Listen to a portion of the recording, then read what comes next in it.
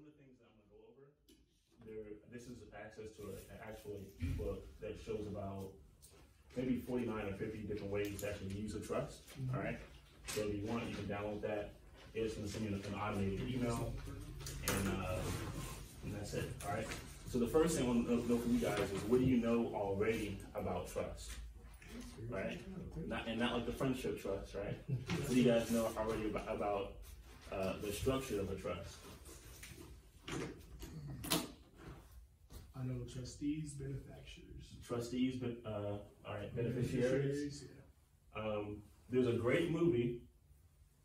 You guys can check this out on Netflix with your spouse or friends or whoever else. It's a great movie called Laundromat. Let's hope I spelled this correctly. All right, Laundromat. In this movie, it talks about the Panama Papers. Oh yeah, I've seen that on YouTube. You seen the Panama Papers or the Laundromat on YouTube? No, I seen the Panama Papers. Panama Papers? Okay. Hey, it's so smooth. What was your thoughts about the Panama Papers? How they hide their money? That's what. Huh? I was just it's interesting. That's all I can tell you. Okay. Well, because they have the Panama Papers and they have the Pandora Papers. Okay. So, what was your thoughts about the Panama Papers? When you saw it on YouTube, what was your thoughts? I wish I could learn how to do what they were doing. Okay. All right. What else? Like anything else come to mind, or so anything stand out to you? That was pretty interesting. Yeah, how they avoid their taxes. Okay. Cool. So the Panama Papers, like you said, was basically tax avoidance, right? So tax evasion is against the law, but tax avoidance is not. Right? What's the difference? The difference is tax evasion is you're basically lying and saying that you didn't make any money. Oh, okay. Tax avoidance is normally when you're trying to offset your taxes. So you may earn $1 billion, but then you may say, hey, but I happen to employ 10,000 people, right? So Amazon does that very, very well. So it's tax avoidance. Tax code kind of requires you to find avoidance and stuff, right? Yep. So what they were doing was legal.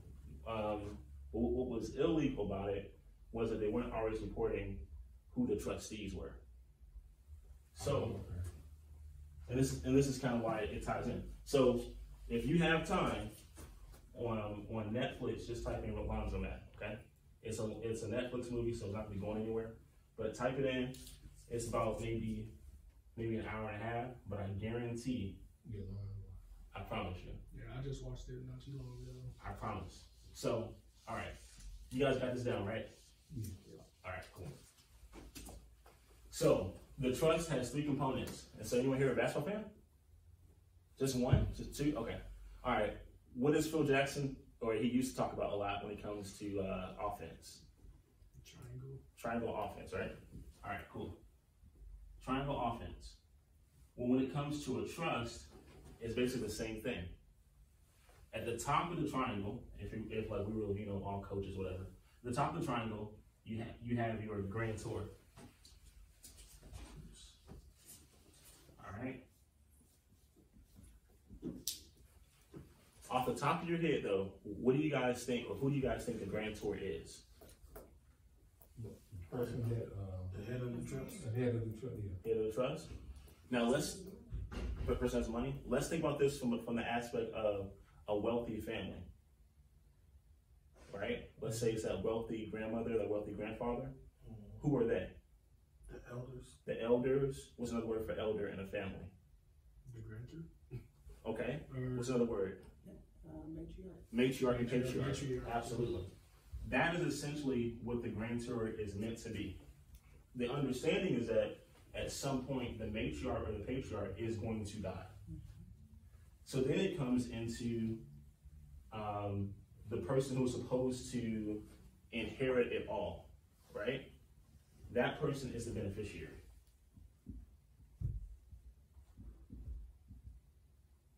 Or beneficiaries.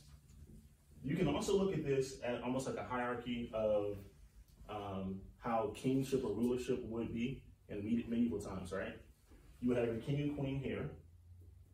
You would have the next in line of the throne, the heirs. Who would you have here? If we're talking about medieval times. The subjects. Not the subjects. Close though. Oh, like not the very close. Not the general. Servants. the knights. Not the servants. So we would have The legal people. kinda, yeah. I don't know what those are back in the day. The bishops regents. and stuff like that. Think about every movie. I don't know if you guys watch. You guys watch like Disney with your kids or something like that. Okay. Anybody seen? So I watch Disney a lot with my kids. So you guys seen that movie? It happens to all the movies actually. I'm trying to think of the most recent one that I saw. It was one with Angelina Jolie, but it used to be like Sleeping Beauty, but then it became Maleficent, something like that. Yeah. Okay. All right. In that movie, it happens in all the movies. There's a king and queen. They always die, right? It's like, damn, mama and daddy always die, right? It's always a prince or a princess who's left to fend for themselves, right? They kind of locked away. And then there rises up an overseer, perfect, right? Aunt and uncle, right? The next person who was meant to be in line for the throne, but they can't because they'll never, right? Scar for Lion King, right? This is real though. This happens.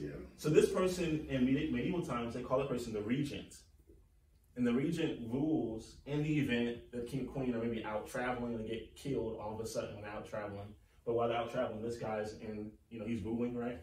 On their behalf. That's our trustee. Oh, we can talk about this. Lion King terms. So Lion Mufasa is the grantor. Mufasa's the grantor. Simba's the beneficiary. Simba's the beneficiary. And you would say Scar. Scar would be the trustee. The trustee. The trustee has absolute power up until one or two things happens. Up until the beneficiary becomes of age, or until there's like some kind of, if right here in the middle of this triangle would be the trust agreement, okay? And I'll put this TA, but it means trust agreement. The trust agreement, if this was an LLC, it would be like our operating agreement. And it would tell us how this person can operate, what this person can and cannot do, and then also their reign or how long they can rule, basically, right? It would give us the ability to replace this person if necessary. It would also give us the ability to fire this person if necessary. If we find out that the trustee is doing something that, right, is not up to snuff, our trust agreement allows, or on behalf of the beneficiary, based on what the grantor would have wanted, allows us to get rid of that person. So you have to have all three. You can't just have a grantor and beneficiary. Nope, you gotta have all three. And the cool thing is this: out of this triangle offense, who do you think has the largest liability? Beneficiary. The trustee. The trustee, not the beneficiary. The beneficiary, think about the word benefit. They are truly there for all benefits. The beneficiary is technically meant to be blind. They're not to know, supposedly, all of the assets that are within the trust. Think about, once again, go back to the Disney movie, think about the young prince or princess. They're not in the board meetings, right, that are taking place. Yeah. You know what I mean? They can, now think about this. They're heirs to the throne, but for whatever reason, the trustee never invites them into the war hall or whatever else, right? Same thing here. The beneficiary is meant to be blind. In real life, why is that good for the beneficiary to be blind? So they don't kill you. The plausible deniability. You said someone want to kill you? Yeah. Well, okay, that's good. The plausible deniability type. All right, things. cool. What's another way for us to say that then? Ignorance. I don't know. Okay. I'll give you guys a scenario. I can't think of his name at the moment, but we'll call, I forgot this guy's name. It was brother, his name was a brother, yeah, two brothers. But Hilton, right? Okay. So Paris Hilton, this looks like a C, so let me put that there. Paris Hilton is a beneficiary. She does not manage Hilton Estates, Hilton Gardens, right? Okay, we all know that. And then whoever the trustee is. This is normally not disclosed, okay, to the public. And there's a reason for that. We'll talk about that in a moment. Paris Hilton, what could she be doing that could possibly bring risk to the trust itself? Partying, drinking, snorting cocaine, right? Which I think some of those things she has done before. Making movies, absolutely making movies, right? Okay. So she would have to be blind to whatever's in the trust, because if she's doing all those crazy things, she becomes a liability. So you want to limit the liability.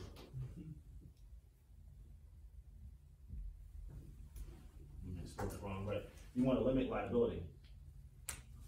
So as she's partying and living her best life, God forbid if she were to run over somebody with her car, right? What would happen if that were to actually happen? What would that family do? Sue. They would sue the hell out of Paris, right? And they would think, yo, I'm about to sue Mia Hilton. I'm about to hit a lick, right? And unfortunately, Bobby, God bless his soul, but he's about to help my pockets get fat, right? That's what they think. So, but the truth is, does the beneficiary have any assets? No. The beneficiary should not have any assets.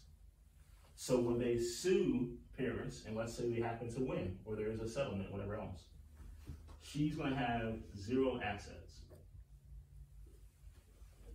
Cool?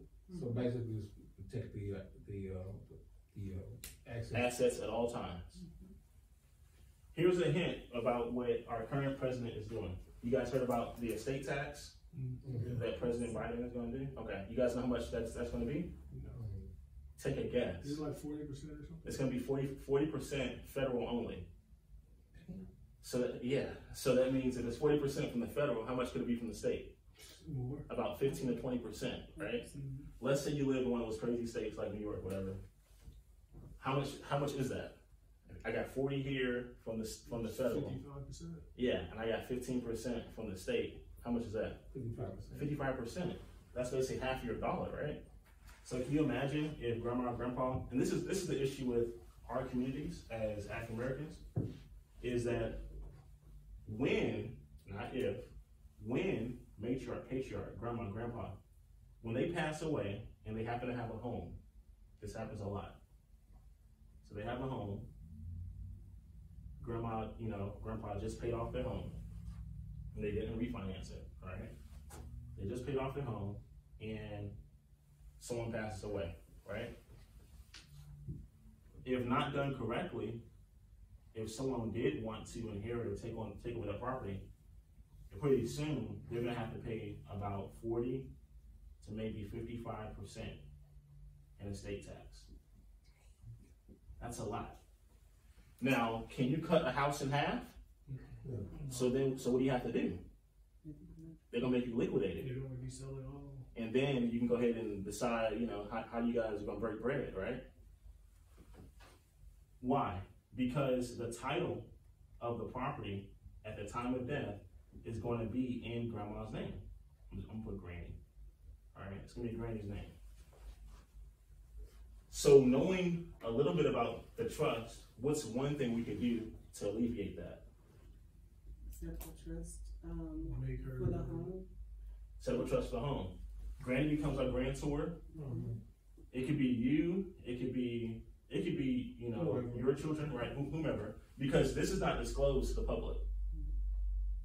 I don't know if you guys know that or not. Is it the beneficiary or the trustee that's not disclosed? If done correctly, the trustee is not disclosed, nor is the beneficiary. The only thing that's disclosed is the grantor. Okay. All right. Okay. And they'll be gone. Exactly. So it's almost like catch me if you can. Unfortunately she's in the grave. She's in the ground right now. Okay, that's what I'm about to ask. If the trust was in the grandmother's, like say the house in the grandmother's name, and she didn't have a will, then it goes to. And she didn't have a. Okay, go ahead. I get exactly where you're coming from. You guys got this written down then? Yeah. The only things I would add right here in these checkpoints is that the understanding is that the grantor's wishes and operations are through the trust. So just put here wishes or desires, right, and how they want it operated. So just as an example, and we see this every day. I'm gonna show you guys. I promise. We see this every day. We're just not aware of it. Who here has been to the Indianapolis Museum, or it used to be called like the Indianapolis Art Museum, right? Off of 38th and I get the streets confused, Michigan, MLK, right? All right. We've all been there, right? Mm-hmm. Nice spot, right? Mm-hmm. All right, cool. Anyone been to LA before? I've been at the airport, but that's about it. All right. So real quick. Key things to remember. I'm putting non-disclosures, right? NDA, okay? And this should be for you. You want to make sure you guys have this in your notes. Trustee, all right? These are all who is non-disclosed? Yes. It's only disclosed in the trust agreement, okay? Your trustee and your beneficiaries. They have to sign an NDA? So what I'm saying is that your trustee and your so if done correctly, Bob should not walk around and say, hey, I'm the trustee of. Oh, gotcha. Right? Your children should not walk around and be like, hey, I'm the beneficiary of grandma's estate that is worth over $2 million. They become a target. They're supposed to stay anonymous. It's supposed, yeah, because it's for protection. What we're taught though, through media, through music, all this stuff, right? Here's what we're taught as a people. We're taught to have an LLC. We're taught to tell everybody and your mama that you have an LLC. And then we're taught, so these are two L's, sorry. Then we're taught to put every business, every property, every car, everything of value into this LLC, and then tell people that you own this LLC. What we're basically doing is we're putting all of our eggs into one basket. And then we're telling people, look at my basket. And if you got a problem with me, check my basket out. Okay? No, right? It's horrible. Because all that has to happen now is that for someone to choose to sue you. And a lot of times, I'm telling you guys the truth from experience, most lawsuits do not make it to court. So when people who professionally are looking to get paid, they know that 80% of lawsuits end in settlements. So they're not even expecting, they don't even care about winning. They either want maybe 50%. Yeah. That's a good That's day. That's a good day right there. Seriously. And they're like, cool. That's a good day right there. Yeah, they just want 50%. That's it. So this is the issue of what we're taught to do. Mm-hmm. All right. Okay. So we're gonna go back to Brandon. I have a question. Yeah. Can a trust only be set up if the person is still living? Ooh. Technically, yes. Right. That's what I'm about to Technically, yes. Okay. Now, I'll be honest with you guys. We're recording, so yeah, it's been recorded. I mean, hey. Well, here's the thing. Which is so crazy. This is a quick claim deed. See, but I put it easy. And the Panama Papers, that laundromat touches on that a little bit, right? I think I remember that. I'm gonna watch that. So here's what was happening, and here's what people have done. And I just want you guys to you'll think about this. You'll go, Now, real quick. One thing that's cool about Indiana is, in Indiana, they will allow the heirs to sell the property of the deceased as long as the purchase price is under $50,000. I've done it a lot. Mm-hmm. So it's one of those things where it's like, dang, our house is, and I've heard it a lot, our house is worth $300,000. Like, yeah, it is. And my grandma left this to all of us. Man, that's awesome. And we don't want to get nothing less than $300,000. Okay. I'll talk to you in a couple of weeks. Mm-hmm. The realtor's going to say, we can do it. The realtor may even put it up for sale.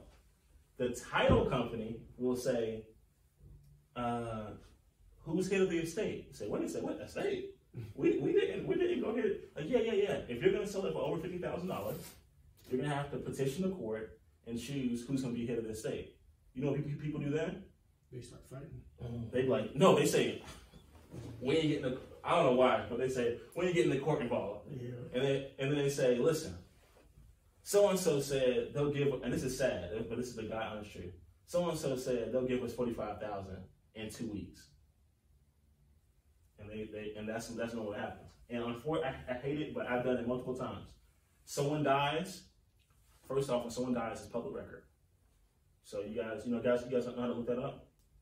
Mm-hmm. I got you. I'll show you that. Seriously. So when someone passes away, unfortunately, it's public record. In the court records, it actually shows you people who die that own assets. It lists their assets. Life insurance. Not life insurance, but physical assets where the county can tax it, basically. Okay. Oh, okay. So like cars and homes, basically, right? So then it's public record, so you can actually reach out to them. Mm-hmm. And a lot of times what people do to hold, we ain't selling nothing until we get, grandma had this house and they coming in gentrifying, so we want top dollar. Cool, I think you should get top dollar too. Mm-hmm. The only thing is when they petition the county, to have, someone head of their estate, all that stuff, it takes time. And most of the time they have to get a lawyer, right? So in their mind, they're thinking that it's a hot market, blah, blah, blah. They're thinking in their mind, 30, maybe 60 days to pay that. They start going through that process. They didn't know they had to get a lawyer. They had to pay attorney fees. They had to file this, file that, show up for this, show up for that, show proof that they're heirs, all that other stuff. And then 6 months later, they're frustrated. And I've seen some, matter of fact, I've been involved in some deals where unfortunate person dies, they have multiple properties. The person didn't have a will, right? And their baby mother, whatever, wants to, sell everything for top dollar. She thought it'd be an easy process. And unbeknownst to her, because you have attorneys involved, right? And a lot of times attorneys only move as quickly as you pay them. So the attorney themselves may even slow walk it. A year later, the property is still there. What happens though? It's been neglected. It's been neglected, but what does the county want? Taxes. Yeah. That's real. That happens a lot. So this is all part of the probate process then? And it's on purpose. The county has it on purpose. See, the county knows that it's going to take you some time to get in front of a judge. But at that time, they're still Just taxing it. Absolutely. They're not going to abate your taxes just because someone passed away.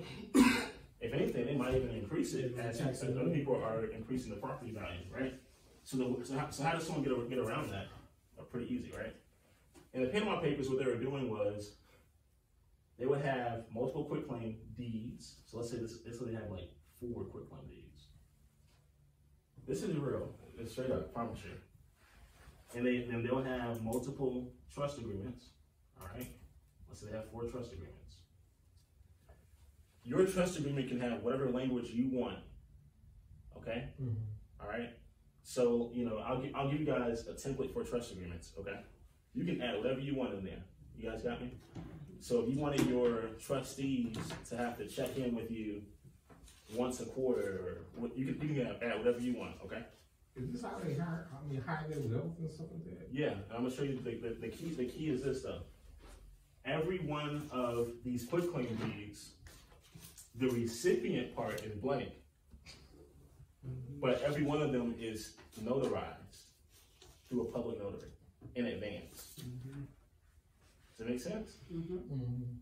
Okay, so that means they have 4 different trust agreements written out, but maybe the beneficiary is one of the beneficiaries is blank.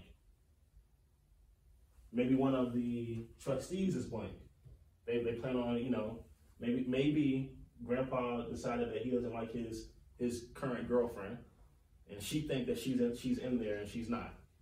You got me? Mm-hmm. So each one of these has a notary stamp. Every last one of them has a notary stamp. Which means it's official and it's official because it's already been notarized. It's already been notarized. The only place your quitclaim deed goes when you're ready to record it is it goes to the county. The county is going to charge you, our county at least, is going to charge you $46.50. That's it.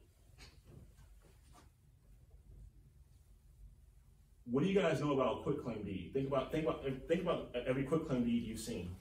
Think about when you guys close on property. Mm-hmm. Well, I used to deal with mortgaging, and if you have a quitclaim deed, whoever's name is on the quitclaim deed becomes part of the property without having the debt added to it. There's one more thing I want you guys to think about. On the quitclaim deed, who has to sign it? The only person who has to sign it is the person who's taking over the property, right? The person who's losing it, signing it. Absolutely. Yeah. So you can have a quitclaim deed, one of them that is written out to your cousin, one that's written out to the LLC, one that's written out to Billy Bob, one that's written out to a different trust. So it's for the same property or for the same properties? They would do it, yep, however you want to do it. Because basically this is their insurance policy. They were doing it with businesses, though. They're doing it with businesses, yeah. But this is basically their insurance policy. On a quitclaim deed, the recipient doesn't have to sign anything. Because the recipient could be a child. Mm-hmm. Does that make sense? You guys got me so far? Mm-hmm. Okay. The recipient doesn't have to sign anything. So, and as you guys already know, this helps me out a lot though by saying this. In a quitclaim deed, the grantor relinquishes ability, but the grantee receives. And the best way to think about that is just the E for receives. All right, cool. That helps me out a lot. I swear. With legal stuff, anytime you see the E, it means to receive. All right, but the grantee never has to sign the quitclaim deed. The grantee doesn't even have to sign the trustee agreement. Make sense now? Mm-hmm. So you can have 4 different deeds, 4 different agreements. The grantee or the beneficiaries, in this example, the beneficiaries could be different for each one. That's what they're doing in the Panama Papers. When you guys watch the movie, you'll see that there was one time where, unfortunately, this husband was cheating on his wife, and the wife was like, "All right, cool, whatever." And so the next, maybe a week later, the wife goes to the attorney's office, and she wanted to basically liquidate all of the holdings of their family, and then file for divorce, right? He had already had years prior another trust agreement set up that was already notarized to where she wasn't even a beneficiary of the trust. Mm-hmm. So she had nothing. So when she requested whatever of them, he basically told them to dispose of trust agreement number 5 and only use trust agreement number 3, basically. So I'm telling you, it was ridiculous. So when she was there, she said, "What? All those agreements were notarized, and the trust agreements are never recorded."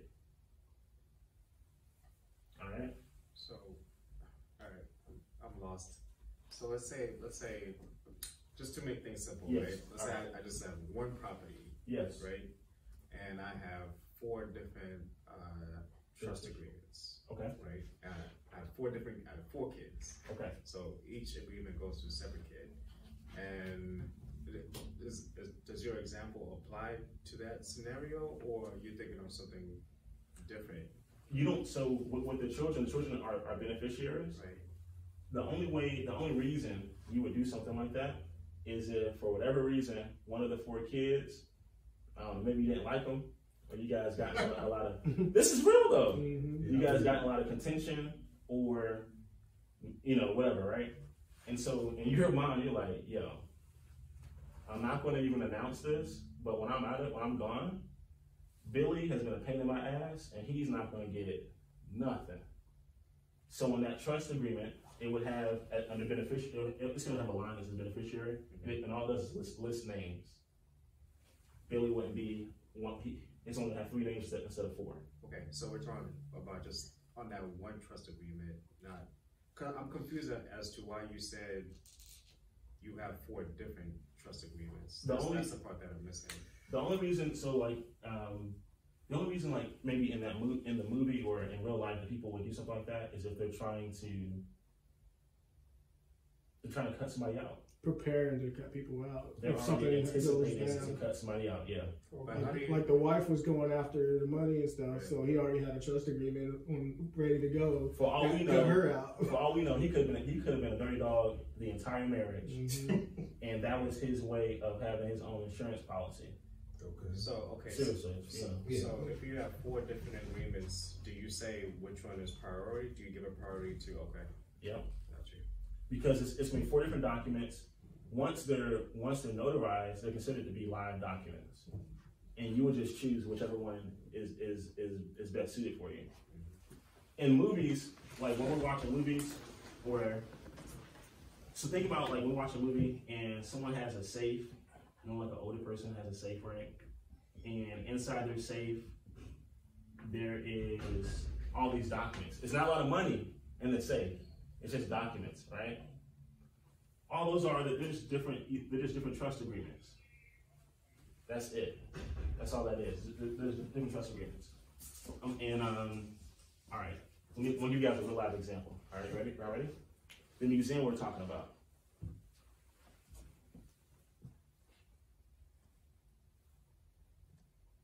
Let's think about what is the Indianapolis, or they call it something different now, Newfield, right? What is that? What's Newfield? It's a display for people's art. Okay. For people to come. How did it become about? It's a trust, right? Yeah. Whose trust is it though? Whoever Newfield is. I know like Lily's home is over there. So Huh? I know like Lily's home, the guy that started Lily. Is Lily's home over there, or is that his home? Well, that's his home. I guess that's his home. Yeah. So who was the grantor? Probably him. Eli Lilly. Right. Okay, cool. All right.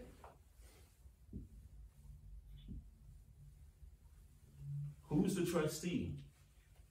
Huh? Don't know. All right. I'm gonna do. Everyone has their phones, right? All right. We're gonna come back to this. This is not off the hook, but I'm gonna give you guys an easier one. All right. And I haven't forgot about this state test. I got you guys now as well. Okay. Here's an easy one. Then we'll go back to Eli Lilly. All right.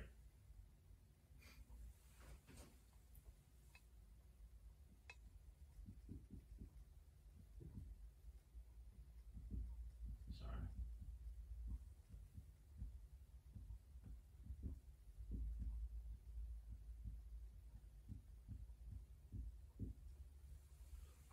Who's my grantor in this? Bill. All right, cool. I'm just gonna be an M, right? Who's my trustee? Google it. So I want you guys, because this happens in our face every single day. I want you to Google it just on your phone. Trustee of Bill and Melinda Gates Foundation. Now I want you guys to think about this. If you have to have a trustee, then what is it? A trust. Then we think it's a foundation. Y'all catching me? That's just because what they named it. That's just You exactly. can name the trust whatever you You can want. name it whatever the fuck you want. You can name it stupid ass. Because I thought it was a foundation. No. Okay, better yet.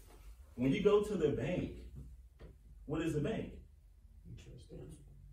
Every bank is a trust. They have a board of Directors. trustees. Oh. I swear to you, every university is a trust. Every endowment fund is a trust. We think it's about an LLC. That's not how you preserve your wealth. LLCs is not how you preserve your wealth. An LLC is used to obtain, but you don't put your wealth in an LLC. Nobody do that. All right, who's the trustee of the Bill and Melinda Gates Foundation? It says Bill Gates, I see Melinda Gates, and Warren Buffett. Thank you. I want you guys to think about that. Let that sink in. Warren Buffett, the Oracle of Omaha, is the trustee. Let this sink in. Is a trustee of the Bill and Melinda Gates Foundation. So basically, he runs the fund. He runs the trust, correct? Yeah. It runs all that, right? But who would have been on behalf of who the beneficiaries? It's probably Bill and Melinda. Bill and Melinda. Look that up. I just... Oh, damn. Sorry. Oh, dang. Straight up. Look, when you hear them say, "I'm not giving my children anything," well, where is it going? To a trust somewhere. To a foundation. To the trust that works on their behalf. That's the same thing here, y'all. The reason that grandma would have to pay 50% tax is because it's not in a trust. When they pass away, they don't pay any taxes because they put it in a trust. That's the difference. Okay, so how do you move how do you move your assets from an LLC to a trust? Quick claim deed. Quick claim it to It's quick claim deed. It's $46. It's that easy. Quick claim deed. You do a quick claim deed from, if you're the owner, so you're doing a quick claim deed from yourself to whatever you name that trust. Well, it makes a lot of sense now too, because when me and Brandon opened our LLC, they told us to have a third person, and that's what we did. We made Duran the third person, so it makes a lot of sense now. Just putting it all together, It would still be better than because Duran is the beneficiary, But you have a trust. and Brandon is the guardian, and I'm the trustee. Oh, really? Yeah. Think about when you go to the bank. Anybody ever wire money before? Yeah. All right, what they ask you? Think about all right, for real. Think about what do they ask you? Just say it. Just tell me what The comes to routing mind. number information. All right, what else? And who's it going to? All right, The name of the bank or the What do they call that though? The shit, what do they call it? Come on. You guys know. Think about it. So about the actual. When you wire money, yeah. And you're filling out the form. The routing Who the number. beneficiary is. It's called a beneficiary on the form. Yeah. Yeah. You want to know why? You know who the trustee of your bank account is? You? The fucking bank. Oh, the bank is your trustee. I swear to God, they are. They have it on. It's written there. When you open your account, they tell you it's a trustee of your account. On behalf of the FDIC, who's supposed to insure it for you. It's in our face every day. I promise you. All right. So Bill and Melinda Gates Foundation. Okay.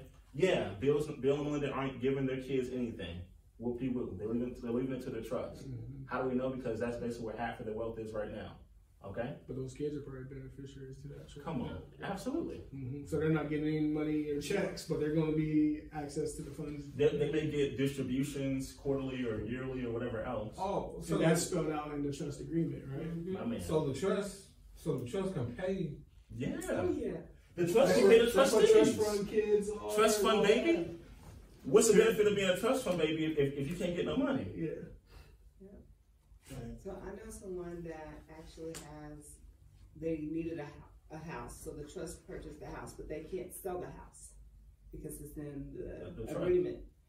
Because it's like them, their sister, and their brother. So they purchased the house through the trust, but they can't sell the house. If they sell the house, they have to give permission, and all the money has to go back to the trust. Check this out. You ready for They this? probably can sell the trust though. Y'all ready for this? As long as this is the way that you don't pay taxes is when the money goes back to the trust. The reason that Billy, Mark, and everyone else, as they're grieving about grandma, the reason that they're going to have to pay that bill of 50% is because it wasn't in the trust. But even if they put grandma's property into a trust, and you can name it a trust and whatever you want, you can literally name it Granny Trust. Okay? You can name it Granny Land Trust if you want. All right? So that's why they probably typically doing that. Yeah. That's why Walt Disney, before he built Disney World, he put every parcel of land in a trust. When he liquidates or buys or sells, Instead of him cashing out, he just put that money in the trust. If you're the trustee or whatever else, you can still have that trust by other things. It's not like it's not like it becomes ice and it freezes, it becomes frozen. You can still have that trust by other things. And you can have Billy Bob rent your property and pay your trust. Yeah. And then the trust pays you a distribution out of it. Yeah. But don't you have to pay taxes on that distribution? You would. But the trust wouldn't have to pay. But the trust is good. It's still going to grow. All right. So let's go back to Eli Lilly real quick. All right. So now you guys know that Newfields. Just think about it. Who here has ever been to the museum? Did y'all go to the house in the back of the museum? No one has gone to the house in the back of the museum? The Lilly House? Check it out, though. Think about this, y'all. We got the museum here. What do you have across the street?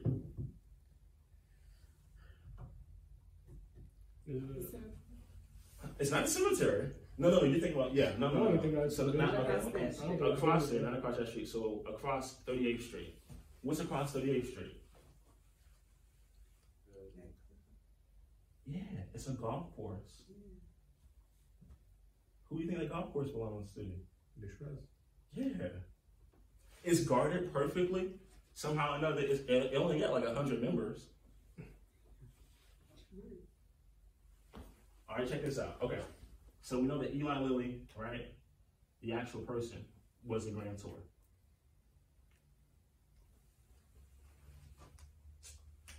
All right. I want you guys to look this up on your phone real quick. There's something called a charitable, that's what charitable, right? But charitable trust. Just someone just type in your phone and tell us what is a charitable trust. What is a charitable trust? What's a charitable trust? What is a charitable trust? Now look. A trust that you donate money to give to charity, right? Sure. Yeah.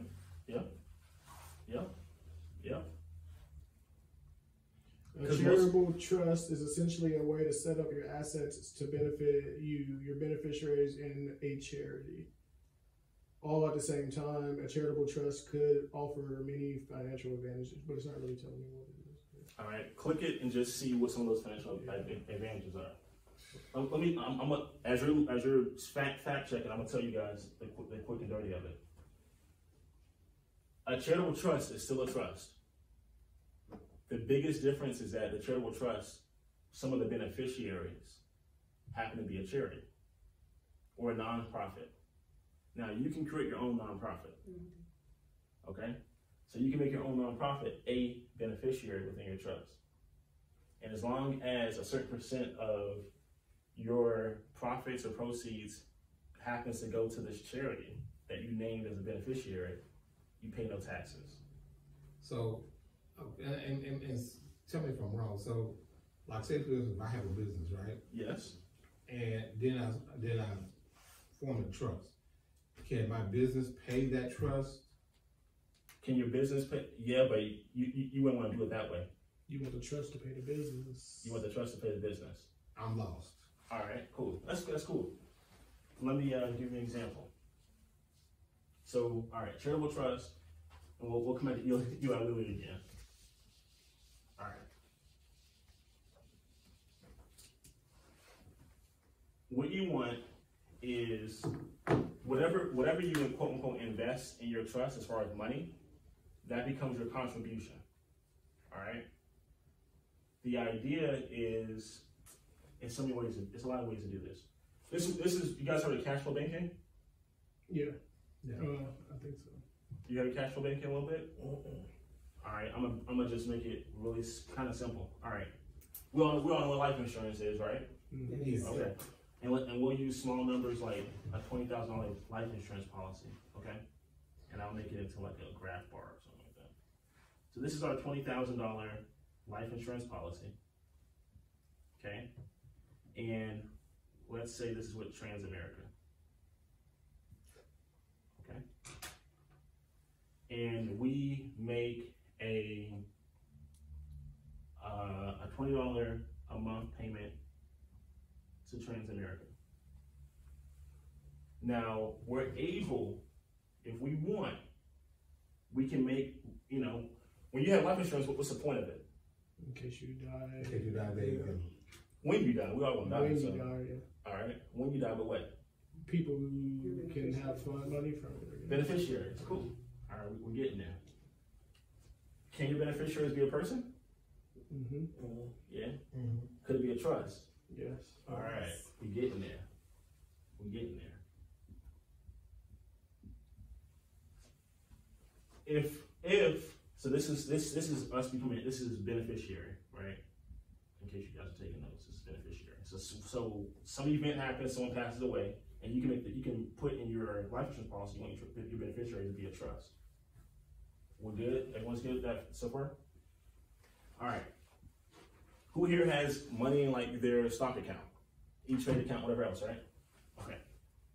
And I'll like make a chart basically to these stocks. Okay. So this is a stock account. Does your stock account allow you to have a beneficiary? Yes. Yes. So you make it to trust the beneficiary. Make the trust a beneficiary. For those of us who have IRAs or 401ks, right? Mm-hmm.